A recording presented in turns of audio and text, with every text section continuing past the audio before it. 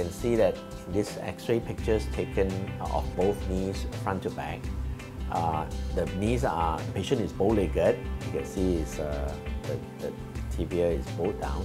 And if you look at the joint, and I focus in on the right knee, you can see that the gap between the femur and the tibia is totally gone. Basically, it's bone rubbing against bone. Whereas on the outer side, you can still see there's a gap between the two bones. So this is what happens in an older patient because of degenerative wear and tear of the cartilage.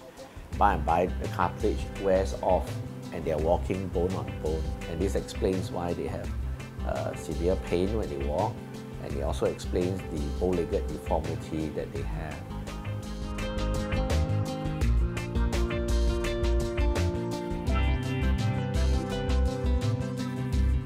Okay, so this is exactly what we do. You can see that this is a model of the knee, and compared to the X-ray, essentially what we've done is we put a metal cap over the upper end of the knee, and we put a plastic sitting on a metal tray below. And this is a front view, this is a side view, and you can see that with this implant, the patient can bend and move very naturally. And they no longer have the pain from the wear and tear of the bone rubbing against the bone.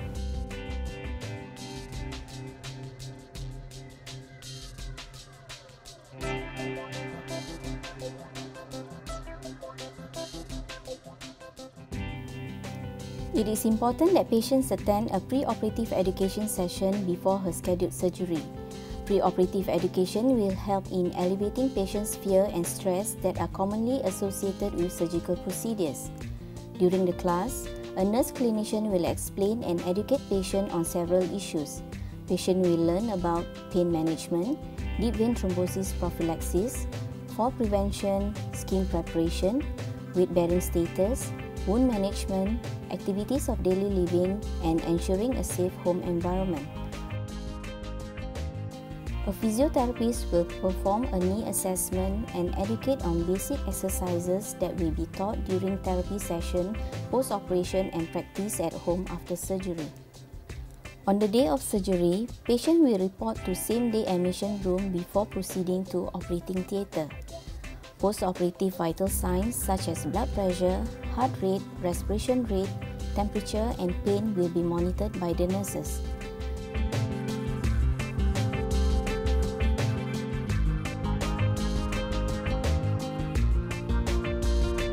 To ensure patient does not develop deep vein thrombosis, deep VT prophylaxis will be given.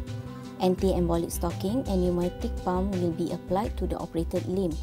This is to reduce blood stasis and improve blood circulation.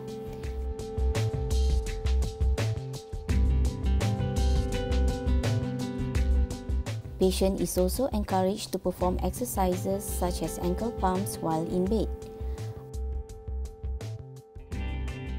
A cryo-cuff device which is used to reduce post-operative knee swelling will be applied onto patient's operated knee.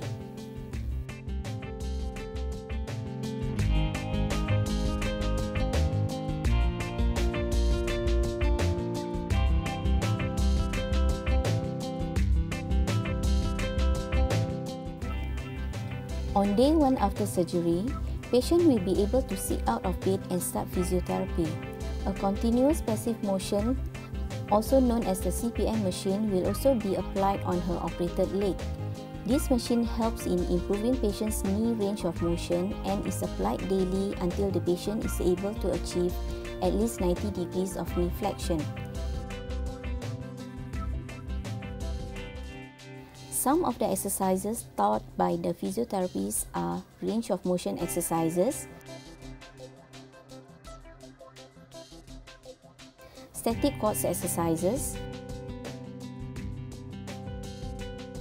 inner range quads exercises,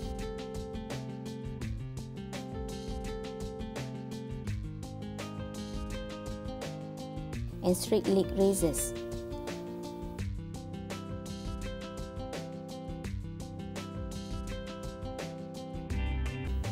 Subsequently, all medical devices and attachments will be removed from patient. Patient will continue her physiotherapy session at the gym.